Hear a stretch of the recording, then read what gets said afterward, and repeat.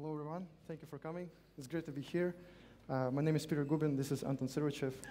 And today we'd like to talk with you about Blender in game development. But first, let me tell you a little bit about us.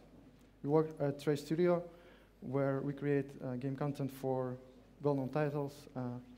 And then as an expert in 3D and 2D, we collaborate with studios like Infinity Ward for games, Wargaming, and Gaji Entertainment to create awesome games. So I'd like to show you some artwork did by our artists at Trace. We create environment art, character art, as well as vehicles, weapons, and other hard surface stuff. But today we would like to talk mainly about environment art. We won't be talking about animation, rigging, stuff like that. So, as you can see here, we make a lot of environment art. And today, we will be talking about current state for Blender with the arrival of 2.8. And Anton will be talking about intro to environment art. I will show you tips and tricks that will hopefully help you with your own game-ready art creation. Also, we'll be talking about how we use Blender and why we use it in our pipelines. And finally, we will be talking about how Blender could be improved to make it even better in the future. So let's let me. Anton will be talking about current state of Blender in game dev. Right. Thank you.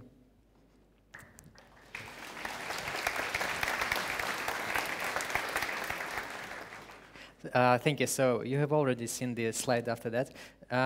This is how I felt about the arrival of Blender 2.8.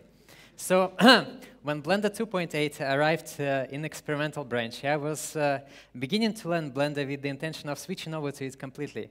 At that time, I was using other industry standard software, both at home and at work. But I was really missing some software that would allow me to model with the same speed that Blender offers.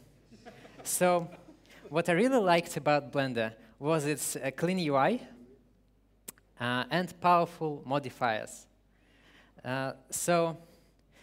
Those two things alone were already a big improvement over what I had to deal with on a daily basis. But what really sold me onto Blender was the new real-time rendering engine called Eevee. And this is work by Daniel Beistedt, if I remember it correctly. So what Eevee allowed me to do was to preview my vertex normals, my surfaces, how they look in the viewport, how my textures look, how my material layers work, without actually exporting the asset into your game engine. So in that sense, Blender gives you freedom because it removes that extra step, and you save time by doing that. So let me talk about a little bit about Blender game development now. Blender is being used on big game projects right now. But I have to say that in terms of becoming a part of pipeline, outside of simply modeling stuff, there are still some challenges. So in-house tools remain oriented to industry standard software. And it is used for organizing scenes and also for animation and rigging. And that's all good.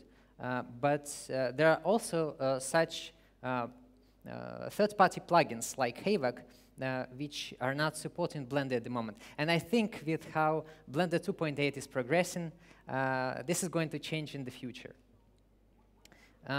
So at the same time, I have to say that people new to Blender do not have to fear that they will not be able to use Blender at their workplace, because Blender fits any modeling pipeline. Why our company uses Blender in AAA projects. Because Blender is efficient, because it supports our modeling workflows, and from Boolean to bevel modifiers, it allows to do our job in a very fast, very efficient, non-destructive, and a very procedural way. And we very much like that. So a little bit into, I'll talk about an introduction to creation of environment assets for video games and real-time applications like that. So current generation video game consoles have a very, I should say, a fairly limited amount of texture memory, but at the same time, they can handle a lot of polygons on the screen at the same time. So for you as an artist, this means that you have to get very creative with how you handle your UV mapping and texturing. And this is how getting creative with UV mapping actually feels like. What kind of texture size you should use, what kind of type of texture you should use. This is mainly decided by the size of your asset and also its importance and proximity to the player's point of view. So in this graph, you'll see that small assets are uniquely textured, medium assets are textured using trims and decals, while big assets use tileable textures and material layering. In reality, of course, this is not so clear-cut, and most of these techniques are used together in conjunction also with such supporting techniques as custom vertex normals, vertex color painting, material layering, and stuff like that. There are many techniques with which you can achieve a visually rich look for your real-time assets. So, unique texturing. Unique texturing is easy, very easy to implement, very easy to understand for newcomers, but at the same time, it allows for a lot of visual richness. But due to its unique nature and the fact that current generation systems have limited texture memory, they become pretty expensive. They can become pretty expensive. So how do you mitigate some of this issue? How do you offset the cost of unique textures? You can overlap or mirror some of its elements, but that's about it in how to fix that issue. So next up, you need to make something medium-sized, like let's say a fireplace. For this one, you will need to use trims. Also a unique texture, yeah. So very unique, very rich. But for medium-sized asset, you need to use trims because you cannot use unique texturing on small assets. That would be very expensive. So trims are basically, textures that are tileable only in one direction, horizontal or vertical, and you can move these trims around just like that. Just like that. To give your asset a more interesting and exciting look. At the same time, you would do, it would be beneficial for you if you could include other elements into your trim texture, into the same texture space, I should say, like unique elements, uniquely baked, uniquely textured, and also elements like decals that you can mix using a second UV channel. So as you can see, I'm mapping decals into the material, and with that I can achieve visual richness. So, okay, third type of texture, tileable textures. For instance, you need to make a big asset like a building. For this one, you cannot use unique texturing, you cannot use trims. Well, you could, but that would be more trouble than it's worth. And since you are using tileable textures and you have to build something huge, you need to probably use several of those tileable materials. And you can, you can mix these materials together using such techniques as bitmap masks, or as it is shown in the next screen, vertex color painting. So, as you can see, we mix the materials with red, green, blue, and other colors. And you can also take colors in between for smoother transitions. So this GIF is made by Peter. He's very good at this technique. He's very clever. He also mixed in masks for height maps, so that the grout and is shown below the actual paint. So yeah, some more vertex color painting, and yet more vertex color painting. I hope you're not bored with that. Okay. So why do I speak so much about all of this texturing and UV mapping stuff? Simply because I want to stress how important UV mapping is. And naturally, the tools that allow you to do that have to be very robust. I have to say that tools for UV mapping in Blender are lacking at the moment, and objectively speaking, other industry standard software does this job so much better. So how do we progress from here? How do we improve Blender? I think the best way would be to get inspired by example of other industry standard software, and it has a lot of neat features. Several software packages. First of all, assigning and checking texel density by clicking a button.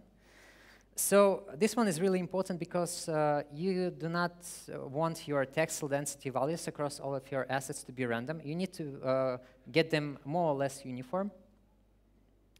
And this would lead to a smoother player experience. Otherwise, some of your assets will have a very pixelated, very blurry look, and some others yet will have a very crisp and very texture-rich look. So another second thing that I want to point out, what would be good to have in Blender is straightening UV shells. So basically, you would use that a lot in environment assets for games, because you will work a lot with trim textures, and you will need to have a very easy way to map your UV shells onto trim elements. And third thing I think would be good to have is an unfolding algorithm. So other industry standard software has good unfolding algorithms, and they allow you basically to remove stretching in your UV mapping. Blender has something like that, I know, but it doesn't work as well, and I think this algorithm has to improve. And I know what you will say, that all of this stuff can be mitigated by using third-party plugins, paid plugins, free plugins, but we really want Blender to be an ultimate 3D package, and we want it to we want vanilla Blender to work out of the box the best way it could possibly do. And now, thank you. I'm done with that. Now Peter is going to tell you more about modeling tips and tricks that we use at our work on a daily basis. Thanks. Thank you.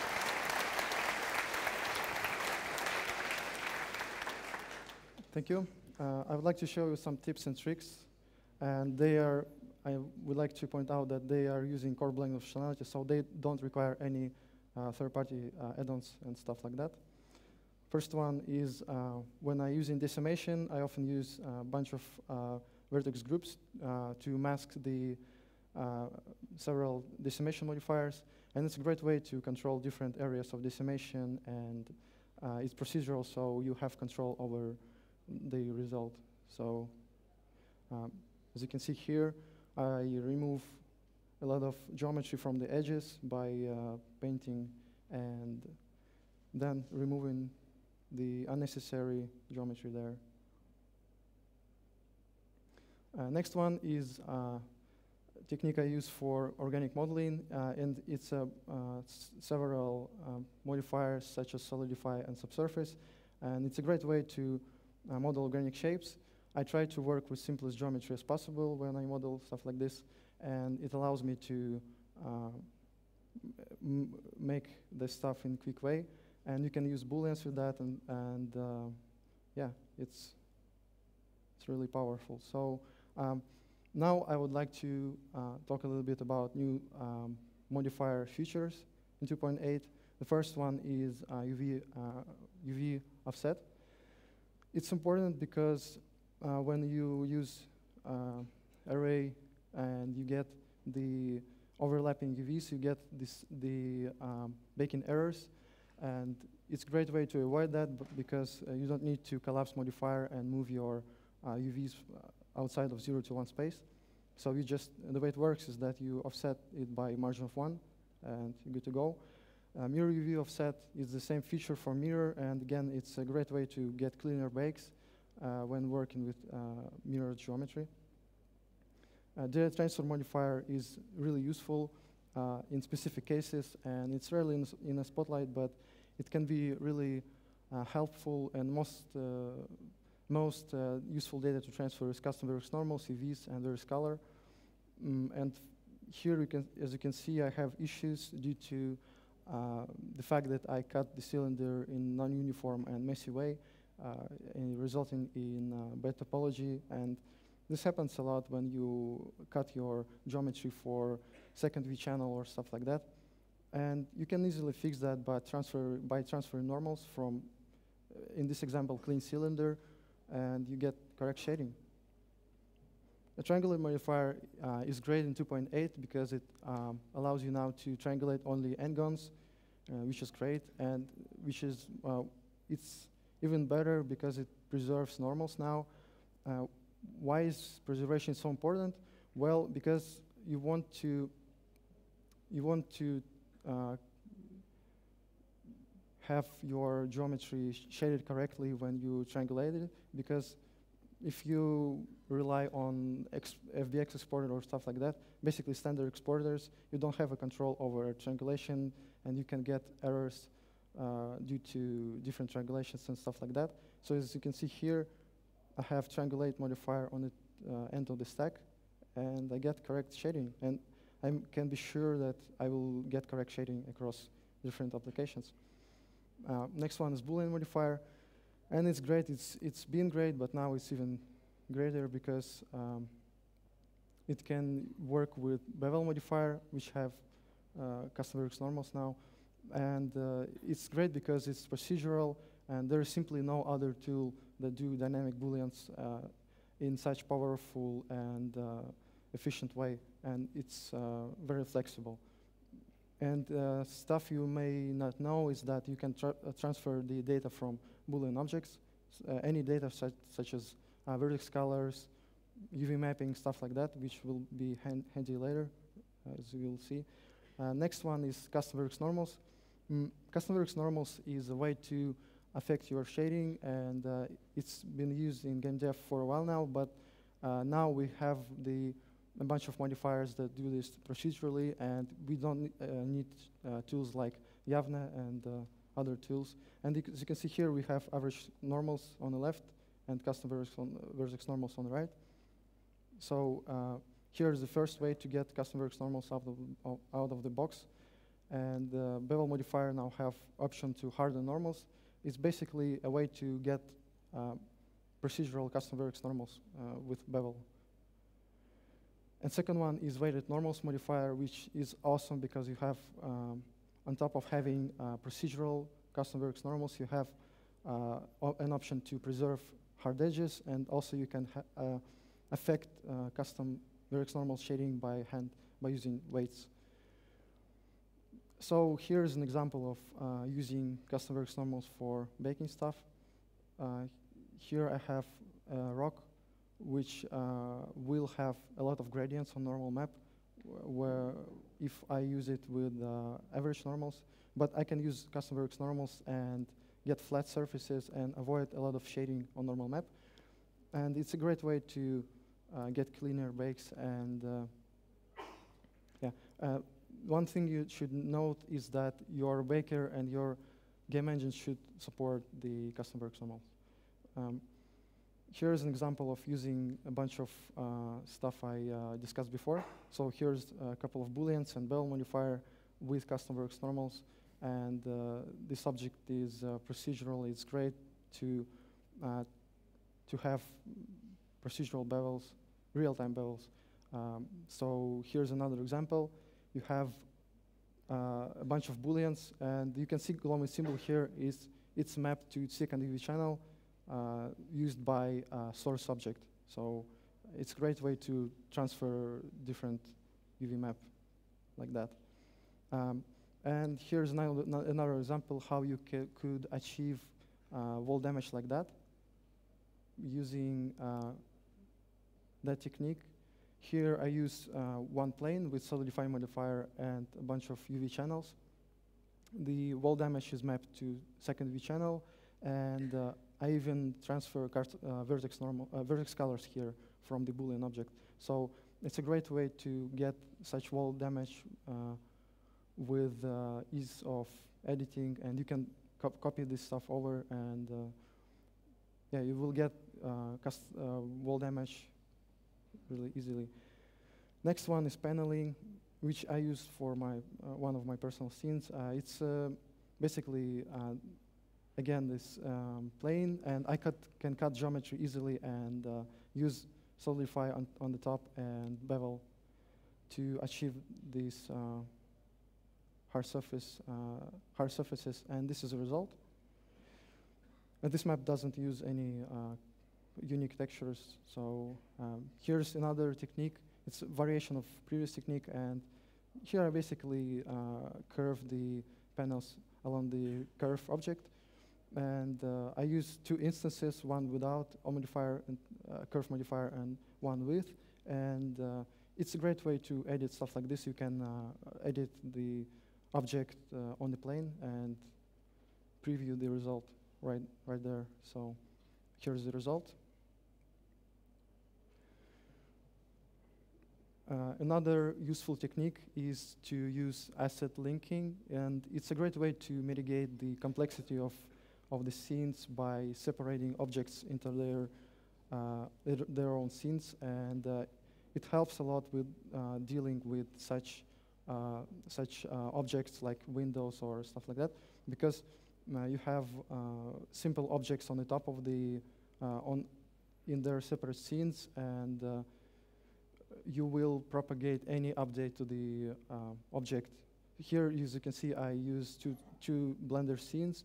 One is assembled from collections, so no unique geometry there, but I can easily edit separate objects, and I will get the updates right there. So great thing here is that I can use any modifiers, objects, and stuff like that in separate scene, and ignore them in main scene because I just link objects. And later on, you can return to your scene and bake stuff, and it will update everywhere. So in conclusion, I would like to say that you should. It's a great thing to invest your time into learning about modifiers and incorporate them into your daily routine, because it saves a lot of time, and it's procedural and it's great. So thanks.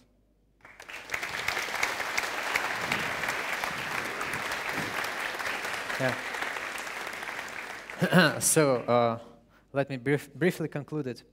I would like to highlight what is great in Blender and what is not so great about Blender right now, and how it could improve and how we could all benefit from that. So first, not so great. As we have said before, UV mapping has to seriously improve to make a big statement in game development. And current implementation of UV mapping module is probably 10 years old. It should change, or at least be overhauled.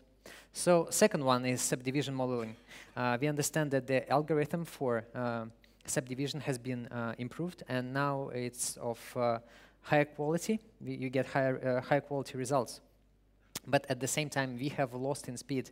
And what we have to do now is we switch on subdiv modifier, see what we have, what we're working with, then we switch it off, and then we model, push polys, polygons, vertices, whatever. and then we switch it back on to just to see what we have done, to see the results. This is suboptimal. I think this should also be improved. You would like to have this kind of quality that we have now, but with the same speed that we had before. That would be pretty awesome. All right, third one, undo, of course. It really holds us back, not always, but sometimes in some scenes that are very complex, it can hold us back. We can mitigate this issue by separating the asset into several elements and then link them from different blend files. But we would like to avoid that. But that's about it for the shortcomings from our side. Now, I have to say that despite all of the shortcomings that I have discussed, Blender is an excellent modeling tool, and we need to highlight some of its more awesome features. So, modifiers. Modifiers is what makes Blender extra special.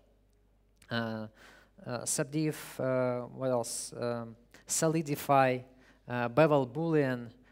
It's all the special sauce that makes Blender what it is. And I cannot imagine going back to what I had before. I like this non-destructive, very procedural way of working up until the very end when we export the asset to a game engine. So Eevee, it has given us freedom. Missing that extra step, as I have said before, of exporting the asset just to see what the hell you are doing. Very important, very important. And speed. Speed in terms of how fast the Blender starts up, it takes seconds, while industry standard software can take a minute or more to start.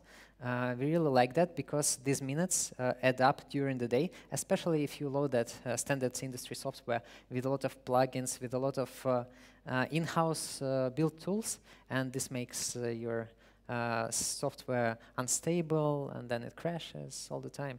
You probably all know that. So Blender starts in minutes, and this really saves time, and by saving time, it saves money. And that's about it. In the end, we would like to share some resources.